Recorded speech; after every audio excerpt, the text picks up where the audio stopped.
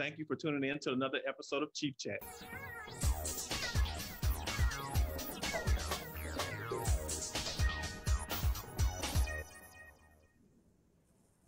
Hello, Exchange family. Welcome to another episode of Chief Chat. I'm Emily Zarsk, an Exchange social media designer, joined today by my co-host, Kiana. Chief Osby is traveling today, so it will just be us. Kiana, how's it going? Good. How are you? Good. I'm really excited about today. This is going to be an amazing show, and I know that Chief Osby is very sad to miss this episode and miss this guest. But I want to first thank the soldiers, airmen, guardians, Marines, sailors, Coast Guard members, and military families for joining us. We're really excited to have this guest on this week of Veterans Day. He's an Army veteran, a motivational speaker, actor, author, and an advocate for veterans and amputees. Please give a warm Chief Chat welcome to Travis Mills.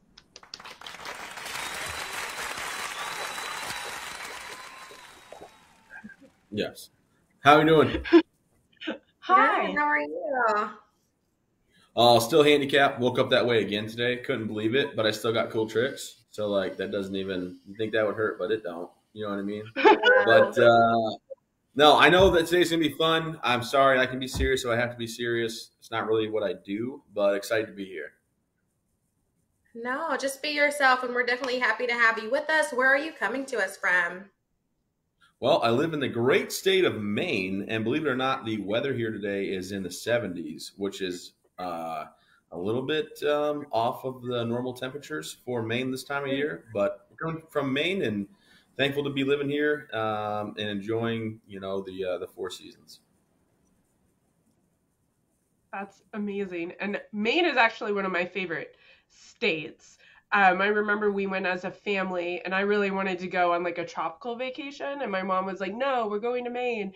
And then once we got there, I was like, "Oh, I get it. Maine is beautiful and has the best lobster," because Texas does not have the best lobster. So. Well, I'll tell you, I'm not a lobster person, so if you ever want to come eat all the lobsters, you're more than welcome to, and I won't even say anything negative, I cannot believe you're not a lobster roll fan. Oh my goodness. It's the tasting of rubber I don't like, so even there's that. But I don't like butter? blue cheese. Yeah, I don't like blue cheese either because it tastes like what I think like my foot used to smell like after a long day at the office. So, Oh, Travis, I don't know if we can be friends. This is hurting my heart. I'll tell you right now.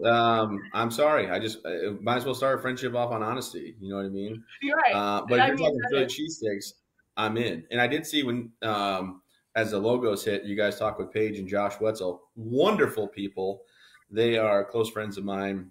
He lost his legs too, and recovered together at Walter Reed actually. So pretty cool that I saw their faces shine up there. Wow, what a small world. That's awesome. And then, so speaking of, what motivated you to join the military? Well, I had a girlfriend that convinced me to move home from college football. And then it just so happened that she had a boyfriend. So I gave up my whole NFL career and MLB career and then realized I needed to join the military because she ruined everything for me. And I don't want you guys to think I'm salty about it, but when I look back at my life, I'm like, how did I get blown up? How'd this happen? It's her fault. So, no, if I'm being honest, college wasn't my thing. I'm not crazy on, getting in a lot of debt for something I wasn't focused on. And I thought I better try something different. And I talked to the recruiting station and I had it narrowed down with the Army and the Marines. And then the Army had a better thing going, I felt like. So I joined the 82nd Airborne Division. I loved every minute of it.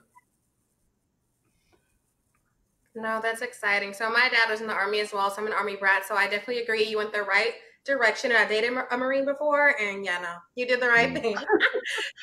Just kidding. We love all the service members. But speaking of your time, you have to read the menu at restaurants, what's on there, explain jokes to Marines. Similar. Close. It's like, no.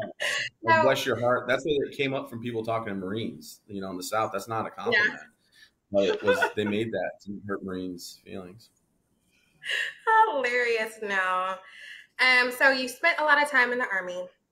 You did some time in Afghanistan. So can you tell us about your time in Afghanistan and how that obviously has changed your life?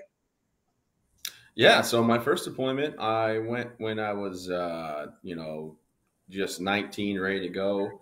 And I was there for 15 months. But on that deployment, I had a medic that had a little sister that thought I was cute. And she was 18 in college, and I had turned 20. And she sent a MySpace friend request. And I was like, don't know her. Then I realized, like, oh my gosh, that's my medic's little sister. And I hit accept to antagonize him. Turns out we really like each other, and we've been married 14 years now. But over the years in the Army, I did have 3 deployments. The second one was a year long, and the third one, I left behind my 4-month-old little girl in late February, as well as my wonderful wife. I went over to Afghanistan, and a month and a half in, I happened to set my backpack down on a bomb. The bomb went off, and it took portions of both arms and both legs. So now I'm a quadruple amputee, one of 5 surviving quadruple amputees with my injuries, I guess. And it shaped everything. It changed my whole entire life trajectory, if you will. And I tell people, I saw the bomb, and I was like, boy, I can do 20 years, or I can call it at 6. So I just walked into early retirement, and that's a joke, obviously. But no, I got blown up, and I had 19 months of recovery at Walter Reed, where I told my wife she should leave me, and my daughter and my wife, were there by my side every step of the way, and been able to, do some pretty cool things, and thankful to live through my injuries, because the doctors and nurses and medical staff that worked on me, for 14 hours straight. Wow. It's incredible. And I also forgot about the MySpace days. So that's Yeah. a great part of the story as well. Did you ever make it to your wife's top 8 on MySpace? I was number 1. We met, we started talking, and when I was sitting there, I was like, "Oh, do I hit accept or not?" And I'm really good at antagonizing people. So, like, I'll give you, for instance, like when I was injured, I was like, my mom was by my bedside one day. I said, "Mom, why'd this happen?" And she's like, "Well, karma." So if that tells you anything about my personality, I'm just kidding. Obviously, my mom's a saint. But no, yeah, we hit it off, and then our first date, we had never met before, and I had 18 days of R&R coming up, so we booked a trip to Cozumel, Mexico. Oh, She was nice. 18, and I was 20, Nice. and we went to Mexico. Yeah, her parents were Wow. not pleased. That's putting my whatever. first date to shame. We shared chips No, and same. salsa. No, But we had chips and salsa. We had chips and salsa in Cozumel, but we did. with a We did. beach view.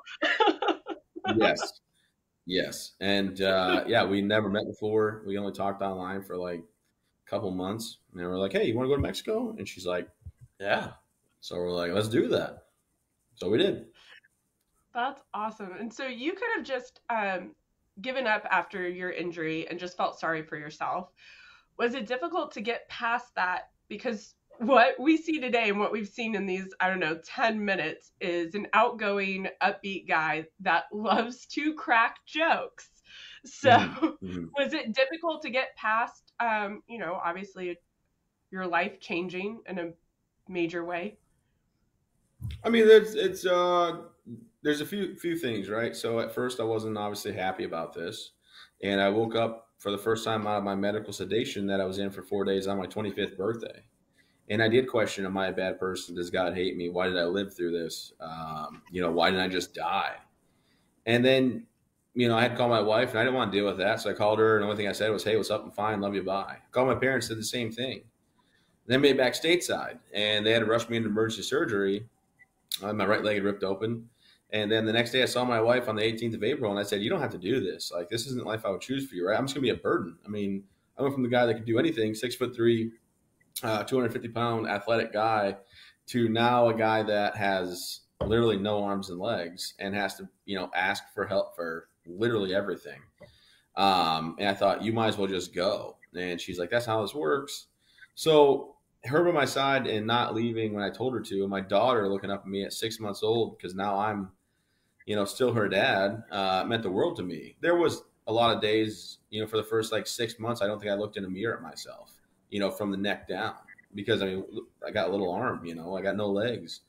But with my recovery came the understanding that I did live. And I can remember plain as day sitting outside of an appointment one day, looking at the TV screen, and my buddy Frankie came across the screen. And I was like, holy crap, that's Frankie. What's he doing on the TV? And he died. He was blown up and killed in a truck in Afghanistan. And he had a 4-year-old at the time. And I thought, how lucky am I to make it home? And how selfish is it for me to be upset about my injuries? And not upset like, oh, this is terrible, why this happened, but more like, oh, why would I live through this, or what the heck? Because I was given the opportunity, thanks to my medics, the doctors, the nurses, and all that, to live through my injuries. And I was given like a second chance at life. So I was really upbeat always.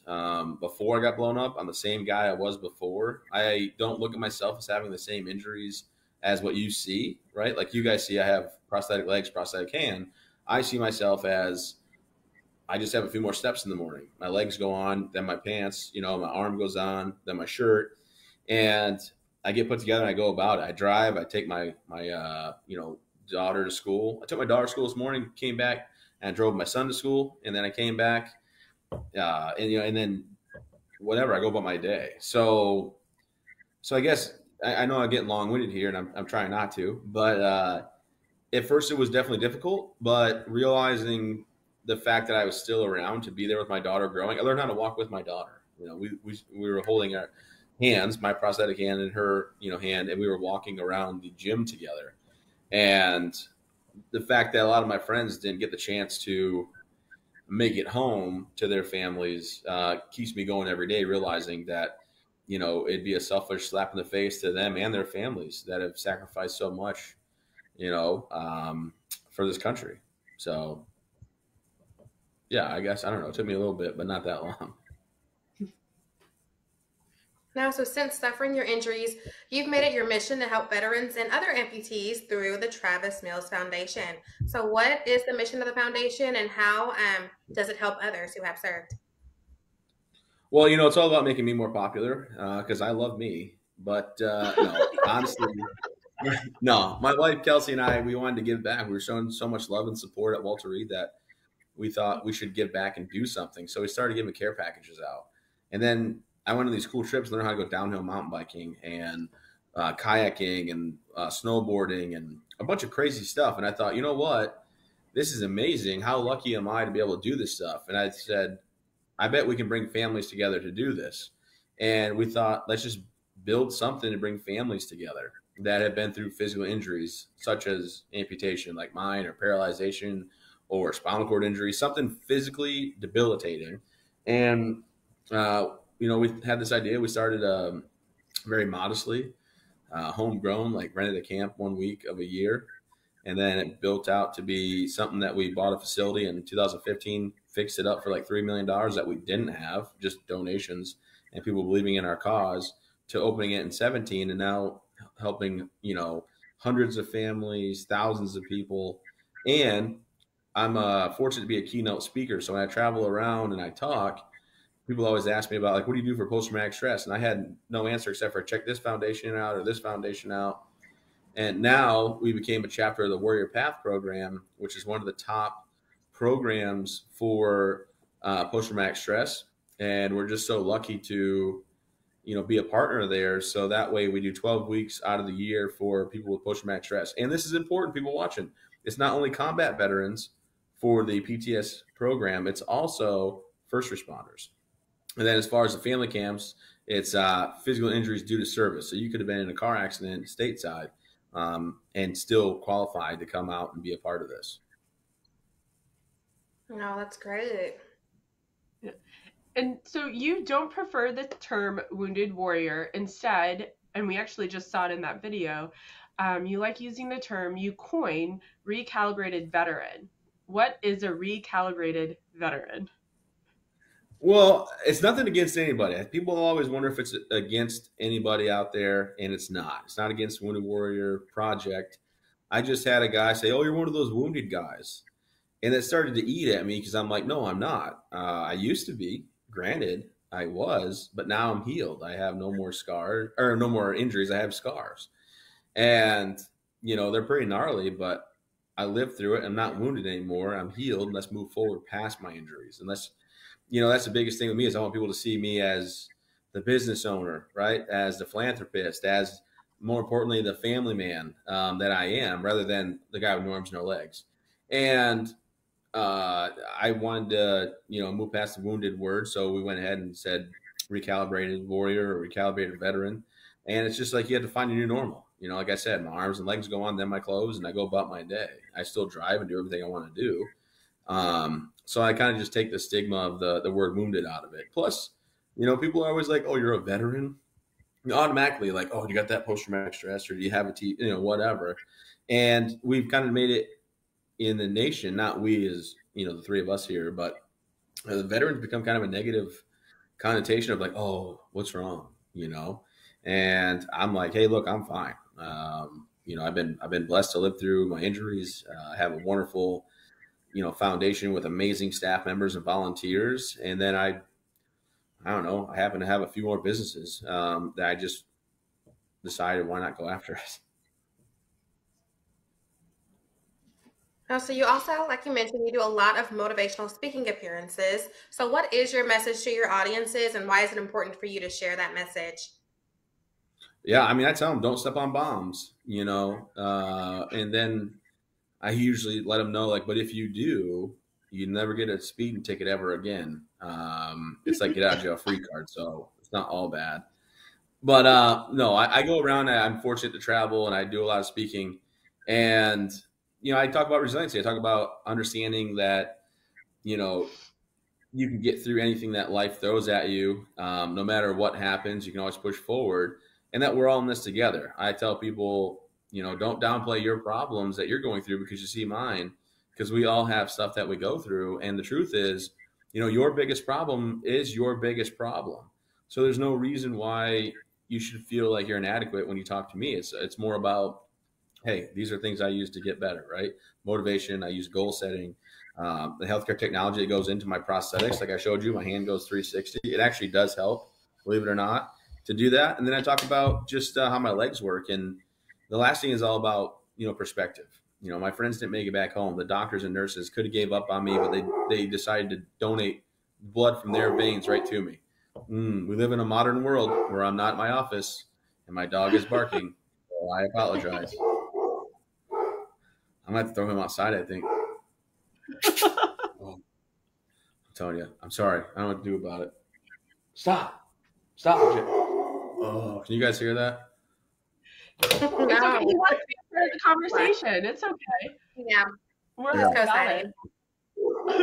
I think my wife maybe just got back with my son, so maybe he'll get. I don't know. Whatever. I'm sorry. This shouldn't happen. I know. No, it's okay. It's real life. Yeah. We are not. Yeah. If it helps, it's a dog I didn't even want. My buddy bought my wife and me a dog, and he's like, "Oh, hey, didn't you guys want one?" I'm like, "Bob, I didn't want this dog at all." And he's like, "The greatest dog ever." So, Fox Red Lab. Everybody's always like, "Hey, yeah." Everybody's like, "You want a service dog?" I'm like, "No, I have a dog." And they're like, "Don't you want a dog that listens?" And I'm like, "My dog listens." And I show my tricks off to my dog. I'm like, "Sit when you want," or like, "Stop barking when you feel like it." That's funny. All right, I got way off topic. I'm sorry.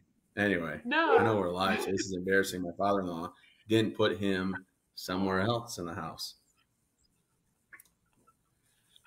Nothing to be embarrassed about. I'm in my office today, but my cat Stevens, he likes to meow a lot, if that makes you feel better on calls. So, and I'm a big cat person, so some people would think that's embarrassing too for being a cat person. But anyway, I don't, but I'm not. But anyway, sorry. I know we got more questions. I apologize. No, you're okay. So there are some people that were not happy with the way things ended in Afghanistan, excuse me, and question why we were even there. You have a unique perspective on that. Would you mind sharing that with us? I hope I get this right.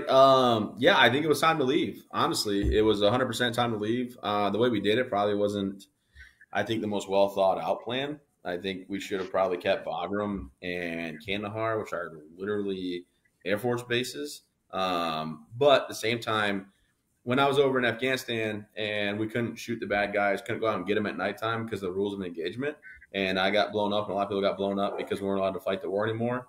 It was, it was just time to leave. So I think it was good that we left. We were done. There was no mission to win, and we're not willing to drop an atomic bomb, or do anything, by any means necessary to win. So there was no way to declare a victory over there.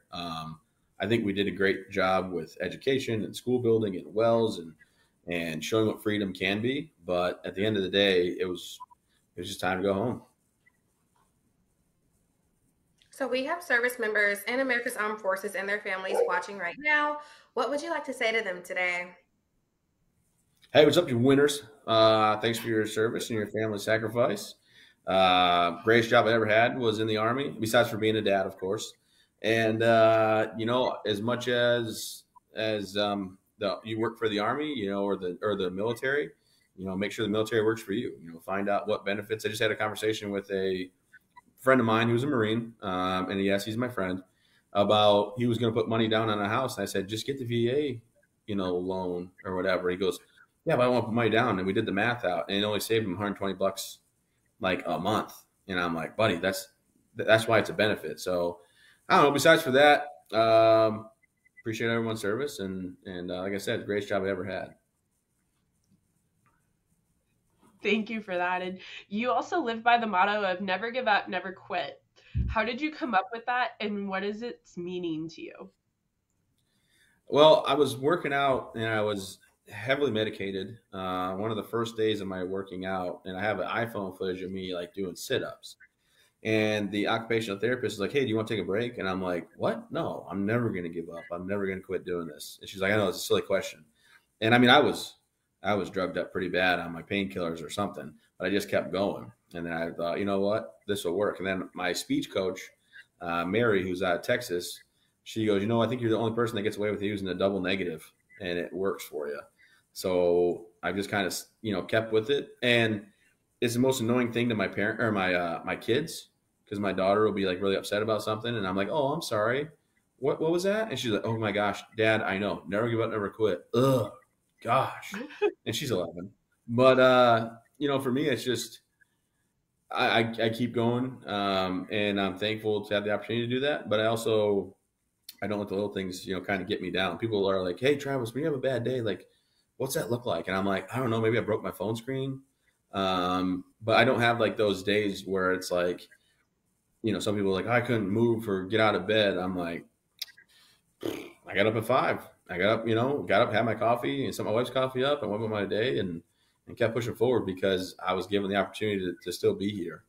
So I think maybe that just stems from the whole never give up, never quit part. Oh, and it sounds good too. Yeah. It does. It does sound good. Yeah, sounds about right. Yeah. No, and back to what you were saying about benefits, though. So at the exchange, and I'm sure you know this, veterans with service-connected disabilities are still able to shop in store. They can go to their local PX or BX or their favorite one doesn't be local, and shop, and it's still tax-free. So that's a benefit that our veterans have earned. Then honorably discharged veterans can shop online with us at shopmyexchange.com as well. So share that with your friends, and then anyone watching who hasn't shared that with their veterans, make sure you let them know because it is their benefit, their hard-earned benefit. So we do have some comments. Let me just level with you. I do know that, yeah. And the only place I can find the boxers that I wear just happens to be the PX. So nice. Yay! We love to hear that. Cool. Gotta have those. So, you got. Glad we could make that work out. Yeah, thanks. Sorry. So, yeah, the dog agrees. So Kelly says, Travis, I don't have a question, but as a veteran and as the mother of a Marine wounded warrior who struggles with his lingering challenges, I just want you to know I appreciate you and your efforts so much. Thank you. And she's from Albuquerque, New Mexico. Oh, absolutely. Well, thank you so much. I appreciate that. And Miranda says, just a few businesses, Travis, with a wink face. Yeah, Julia so I said, have wait, yeah, no, so so I have how a many businesses restaurant. do you have? Uh, my buddy and I bought a marina one night. We were drinking whiskey and talking about it, and his wife, my wife, said, "Don't buy it." So 8 years ago, we bought a marina, and yeah, yeah. And then I just opened a restaurant, and I'm opening a brew. We're putting a brewery in soon. Small partner of an insurance company, my speaking company, and then I just started a clothing line that we're going to launch real heavy this week called Rebel for Good, and it's all about like changing the meaning of rebel to be a good thing and like do good in the world. And 15% of everything that we sell gets given back to nonprofits out of our profit, not out of anybody else for a roundup campaign. So I keep myself busy, you know, and Yeah. then I think I'm forgetting something. It doesn't matter. Don't worry about it. We're good. I Yeah. have a question And I about your also, marina. yeah. So you said there's a brewery and a restaurant. Mm-hmm. So I'm assuming it's going to be in Maine and there's not going to be any lobster on the menu though. Oh, that's the beauty. Here's one thing. I am super good at building teams. So I've never ran a marina before. So my mom and dad came and ran that for me for a little bit to get us on our feet. I never owned a restaurant, but I found a great chef and three awesome business partners that have either built something, can run the technology, or are general managers of restaurants. And there's lobster on the menu. There's haddock and I don't like fish or anything. So yeah, we got that. Yes. That Okay, is then I awesome. will go to your restaurant. White Duck Brew Pub, just so you know. No, Okay, we love perfect. it. Now, and then a serious question from Julia. Did you have survivor's guilt and how did you work through that? I personally am dealing with it and I would love some tips. So I didn't have survivor's guilt. Nobody got killed when I got blown up. Two other guys got hurt, but I was, we all got hurt. But I guess my injuries were the worst of the three of us. If you look at like lifelong effects and survivor's guilt, I understand it. But at the same time, you were given the opportunity to live through your injuries, live through your situation, and maybe your friends didn't, like mine didn't. So I find every chance I get to go out and do something either for myself or in their honor. I guess I have the opportunity to live, so I'm going to make the best of it, and I don't get stuck on the survivor's guilt thing because I must have been saved for a reason, and I might as well make the most of each day that I was given.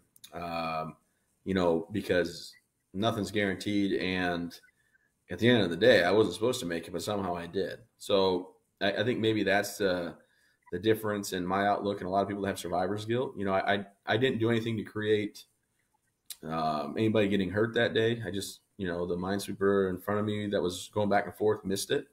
Not his fault, nobody's fault. And I just decided, early on, like I'll make the best of every day because I was given the opportunity to still be here. And I think that's the important message people need to realize.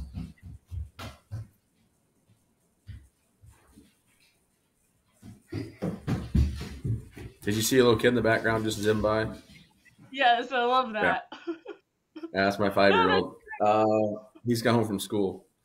Yeah. Oh, that's awesome. Does he just have half day schools? Or Yeah, he's like in a pre-K right now. He's the youngest in his class last year, so we held him from going to kindergarten this year, so he'd be the oldest instead of the youngest. And his hair looks great today. I love that. And so it was also recently announced that you'll be the keynote speaker at the kickoff luncheon for the Lockheed Martin Armed Forces Bowl next month. What can attendees expect from that appearance?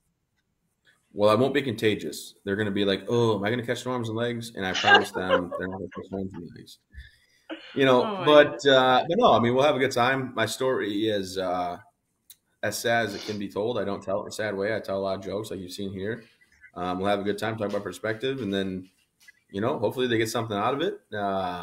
Every audience, I got to go to New Hampshire tomorrow morning, and then Cleveland, and then Arizona in the next week and a half for speaking, and hopefully everybody just enjoys it. We have a good time, and there's a good football game to go along with it. Sorry. And speaking of the Armed Forces Bowl, this will be the 6th year that the Exchange is an advertiser on the game.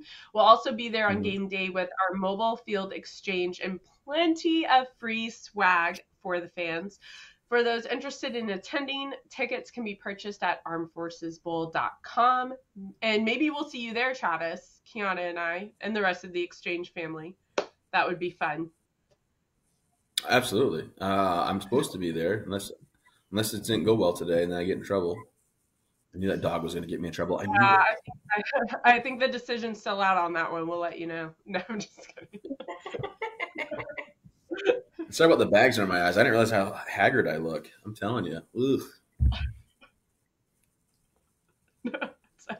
We really couldn't tell. It's really been an honor speaking with you today, though. So where can viewers go to learn more about you and the Travis Mills Foundation?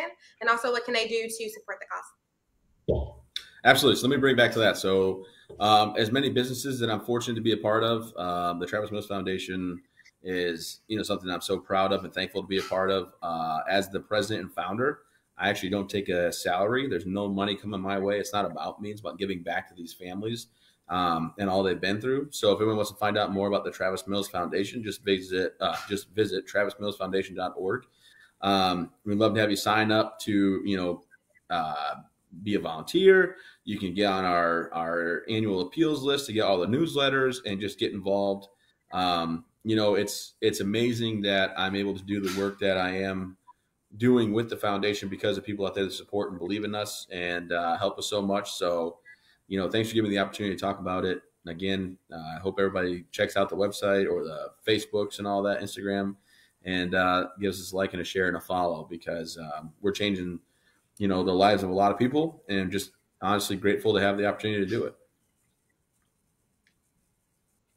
Thank you so much. And for our Chief Chat viewers, this episode will be available on YouTube and Spotify. You can rewatch with your friends or catch up with past episodes. Also, be sure to join us back here at 11 a.m. Central on Thursday, November 17th, when Medal of Honor recipient and author, retired Lieutenant General Robert Foley joins the chat. Also mark your calendars for 3 p.m. Central on November 29th to hear from rapper and entrepreneur Rick Ross. Travis, thank you so much for joining us today, and thank you for all you do to support the military community. Having you with us today means so much, and of course, we wish you all the best. Well, no, I appreciate you having me. Thanks so much. I hope this was good, and I'm sorry for the modern day interruptions. But you know what? Hey, at least I'm honest about it. My dog and my son, and I'm so lucky to have a hectic life. My daughter has basketball tryouts tonight. She's nervous but excited, and I cannot wait to figure that out with her before I leave tomorrow. So thanks for your time. Enjoy the cat. I'm not sure if you have any pets, by the way, Kiana, but I hope you guys have a great day, and thanks so much for having me. Thank you so much. And thank you so much, Travis. And we ask if you could just hang on after the show, and we will say our formal goodbyes to you. But thank you so much, Exchange family, for watching, and we will see you next week. Bye.